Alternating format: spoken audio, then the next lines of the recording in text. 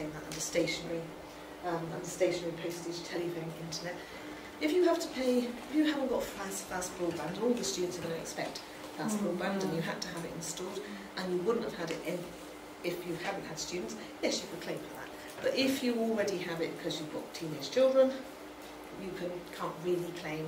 You can claim the additional cost. But a lot of people will just do it on the number of people in the house. They might say, I have students 5 weeks of the year, I'm going to claim 550 seconds divided by the number of people in the house for those 5 weeks. So as long as you come up with a formula, then it's fine.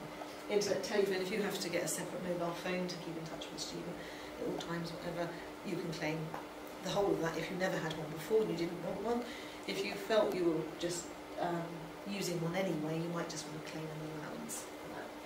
Things like train fares, obviously allowable, bus fares, if you have to drive the students around. You can't really justify, if you're only working 5 weeks a year as a tutor, couldn't really justify the cost of a car. That would be a bit dull. But what you can do is do the fixed profit car scheme. That's much easier to do, 45p a mile. So up to 10,000 miles, and if you're driving them around the whole of Britain, you can only have 25p a mile once you've been around a few times, because over 10,000 miles, the rate drops to 25p a mile. That's quite good because they don't really expect any records. You're supposed to keep records, but you can work it out. I claim fixed profit car scheme on my car at work. I don't have a company car because it's not tax advantageous to do so, and rather than me record that this afternoon I've driven here and clocked the miles, someone said they needed a life, I need a life, I'm not going to do that. So what I'm going to do at the year end is I'm going to look to see I've done 10,000 miles this year. I know home to work is not allowable, so I'm going to disallow 5 times a week, 40 miles, whatever it is, and then all the other time is business because I don't use my car at weekends. So you can come up with that sort of figure, and they will check online to see people that haven't done any miles, because they'll know from your MOT, and they can go online and they can check that in a year you've only done 2,000 miles, so you can't possibly claim 4,000 miles, and they will check silly things like that. So as long as it's reasonable, 45p a mile is quite generous, it's tax deductible, so yes, you can claim for that. And that's called the fixed profit car scheme. So you wouldn't claim then for, sorry? Percentage of the maintenance? Can you write any of the maintenance costs? Or is that? No, that's instead. The 45p covers petrol, covers MOT, RAC, tyres, blown up engines. It's good if you've got a reliable car. If you've got an old car that blows up, it's actually not very good at all, because you could have a new engine, could be £2,000, and yet you're only claiming 45p a mile. For a newer car, 45p a mile fixed profit car scheme is easier, much easier than claiming a proportion. You can claim a proportion. Some people just choose to sort of work out what a year's costs would be, but it does take a little bit longer, because then you do need to keep receipts to justify those kinds of things. These things are professional things like subscriptions. If you belong to, I don't know, so a language teacher weekly magazine or anything, those kinds of things you might choose to subscribe to. Business use. Membership fees if you have to belong to a language teachers association or a TEFL association or something, anything like that you can claim. If you do pay an accountant, you can claim that. If you pay a solicitor to look at your contract or to evict your student, whatever, you can charge for that as well. If NLE didn't pay you, you might want to take them to court, and then you can just claim legal fees. So. Just one thing on the accountancy fees. I hope my accountant's right. He said that I can claim him helping me to sort of come up with my profit and loss, but the actual putting my stuff online I can't claim for. Actually, did he used to work for the revenue? He sounds very mean. Most people would just claim accountancy, accountancy and taxation. Yeah. I mean, he should get a life. So yes. So legal fees, subscriptions, those things. And then finally the end one is sundry. So anything that you've got, you think, well, it doesn't really fit into any of the other headings, where should I put it? And sundry might be, I don't know, it might be you buy the student a birthday present because the student happens to be on their 21st birthday, or flowers or something, or some sort of a gift to cake or something like that. You might want to put that, something something little, things that don't really have a home anywhere else. So if there are any sundry expenses, you think, well, I don't know what to do with that. But again, that doesn't include the capital expenditure. So if a student comes in, breaks the desk, you have to buy a new desk, that's not really capital expenditure, that's just a replacement. So you would just claim repairs for that, repairs and replacements. If it's like £100 IKEA desk, you wouldn't bother to capitalise it and claim annual investment allowances. Too much work.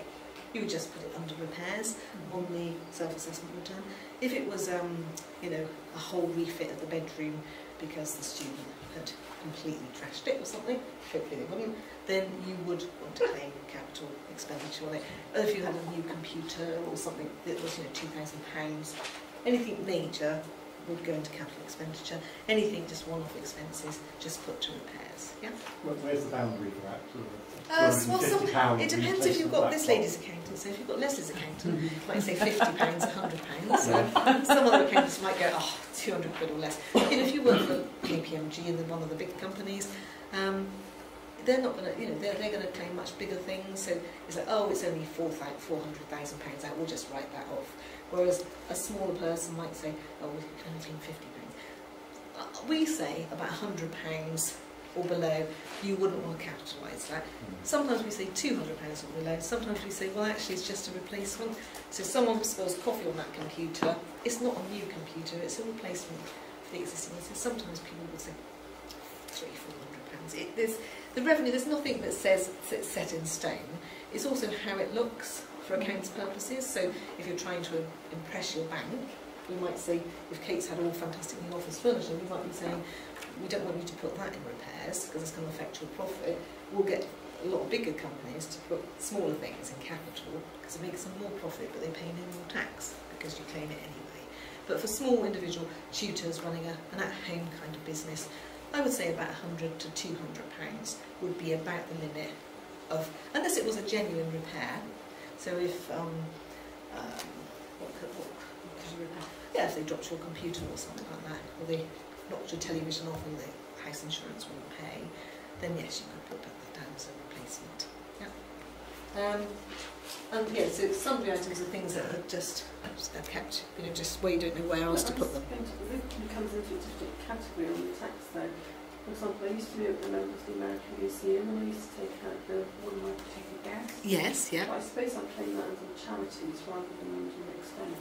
Normally with charities, some of them, if there's a benefit, they don't like them being claimed under charitable because they do try and get you to sign up. But I would claim that as an expense, not as a charitable donation, because you get some benefit. Yeah. So with charitable donations, there's not really supposed to be any benefit.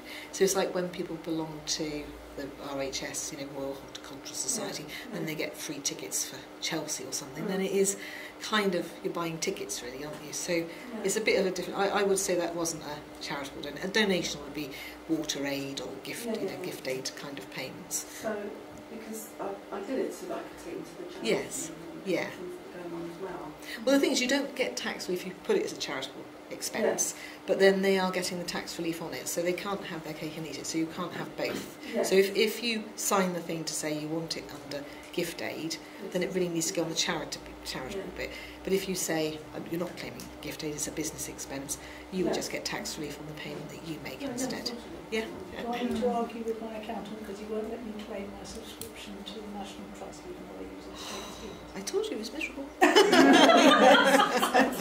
don't know why I can't claim it. He was, I guarantee he was trained by the revenue. Yes. You ask him. Were you trained by the revenue?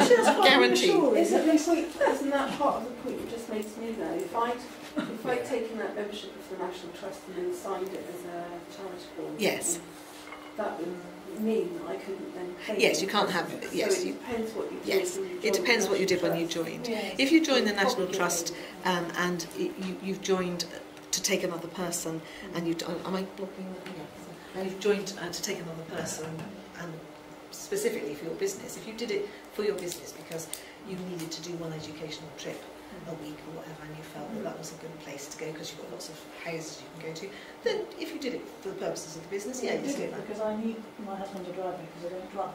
Yes. So he and I get in for nothing.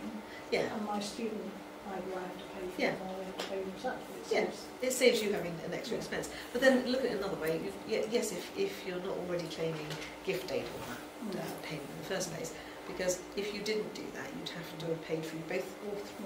But I wouldn't really want to go to Tinsford about 5 times a year. Quite nice, isn't it? Yeah, so that's it. So that's it.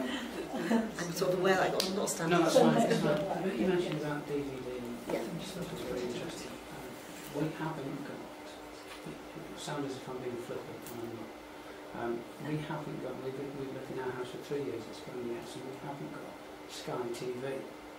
But I'm thinking, if you buy a couple of DVDs of them, then Sky TV might be a better investment. If you said we don't, I mean the thing is sometimes they don't believe you. Some people do, sort of, for example, they might buy a caravan and say, like builders, oh, I got a caravan because we have to stay on site.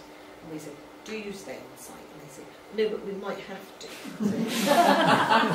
So you have to kind of Teddy might be sufficient. What they would say is if I might have to watch the Rugby League on Friday night. there's a personal element. If LLE said you have to have a gas safety certificate, then you have to have a gas safety certificate because they're going to make sure they see it. Therefore, it is an allowance. If they said to you, you have to have Sky, our students expect Sky, then you would have to pay. You would have to have Sky. So therefore, the fact that you didn't have Sky, if Kate writes to everybody and says you have to have Sky, then you have to. I'm thinking. I know it sounds flippant, but I'm thinking in pragmatic terms. If you did say, I never ever watch it, and that's the difference, is if you say that, you could say, well, I wasn't going to get it, but you know, my students are, we've got to entertain them, because you can't just leave, can you just at night, you do their 30 hours tuition, and you just say, right, I'm going downstairs to watch television, there's your room, enjoy yourself, or do you kind of like try to get them to watch things that you might think are educational, or whatever. If you felt that you were doing it for business, you wouldn't be pushy and claim all of it for the installation of Sky, because it is kind of, there is obviously some personal benefit. Absolutely. Unless you could honestly say, I never, ever, ever watch television. Never. Hate television. But my student needs to. So if you said that and it was true, they can't argue with that because it's wholly and exclusively for business use. Does that make sense? So you could claim a proportion. It would be. The DVDs would be a better example because you can say, I've specifically bought James Bond because they're passionate about James Bond and I hate James Bond anyway. Because you could actually say, I never watch Peppa Pig or I never watch aviation movies, but they're in the aviation industry. Then you could totally justify it. But when it's something that could be for family use, and you just said you like watching rugby, it might be. No, what I'm saying is, we've never had it in the house, and I'm not in a wish to do so. Yeah. You could. I mean, the thing is, it's like you could try your luck. Sometimes if you think it's a business expense and you think I'm only doing this for the student, then I will put it in and say you don't even have to justify it. You just put the cost in under your essentials under subscription, under these kinds of admin expenses and things like all research or deep. You can put it in wherever you want. And if they think it's okay, it's okay. And if they think it's if they don't like it, if they want more details, then you'd have to tell them that was Sky and that was £200 and this was that and that was £400. They may come back to you and say, why would you be claiming that? And then if you can justify it, they will just say, yeah, okay. If you sort of say, well, I thought I could get away with it. Some silly woman told us at this course we could claim it. I didn't say that. So if you said the thing that they wanted to, if they felt was reasonable, then that would be absolutely fine. So they're not going to knock on your door after and say, do you know, you could have claimed that Sky. So you're not going to prison if you think something's for business use and you've done it, with a reasonable sort of judgment of why you're paying for that expense, then it's an allowable expense. Okay. Yeah. So you can try. Yeah. Then people want to know how much tax they pay. Obviously, that's quite embossed. I can't read it that way. How much tax do you pay on yourself? So how many people have done their own self-assessments ever? Yeah, it's quite straightforward. Yeah, so it is quite straightforward, really. If your income's not very high, then come to us. We'll give you a fixed fee. I